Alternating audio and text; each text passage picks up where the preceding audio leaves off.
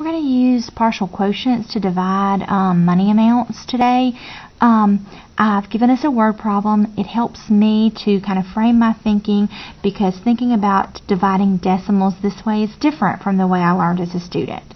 Coach Wall spent $270.36 on jerseys for his baseball team. Each jersey was the same price and he bought 12. What was the individual price for each jersey?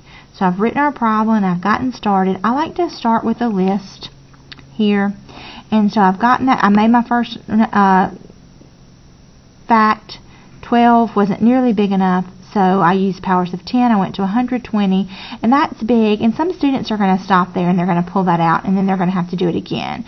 But hopefully we can see that, you know what, if I double that to $20, then that's going to give me $240, and that's even closer to the total amount of my dividend.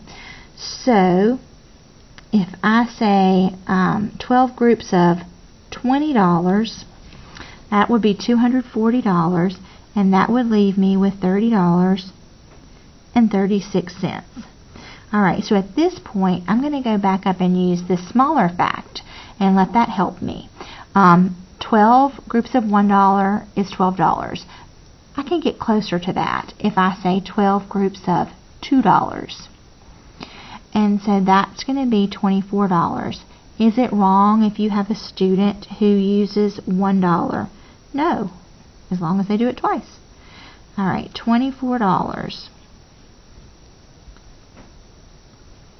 So that's $6.36. I'm going to move up, losing our word problem so we can see the division. Alright, so now I'm at $6.36, and even my $1 is too big.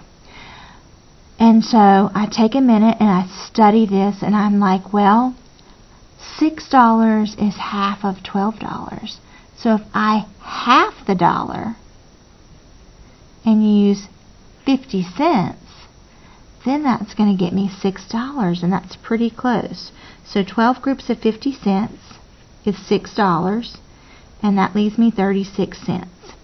Alright, so we got to get really small. Students know that 12 groups of a penny is 12 cents, right? So they may choose to pull that out a set at a time, or they may notice that if I say 12 groups of 3 cents, that gets me the 36 cents that I need. And so that's what I'm going to choose to do. Now I've used my entire dividend, and so I have these partial quotients here. $20, $2.50, and 3 cents. So $22.53. I don't think you can see it, so I'm going to write it up here. $22.53. Each jersey cost Coach Wall $22.53. Hope you find this helpful as you seek to use partial quotients to divide decimals. Thanks.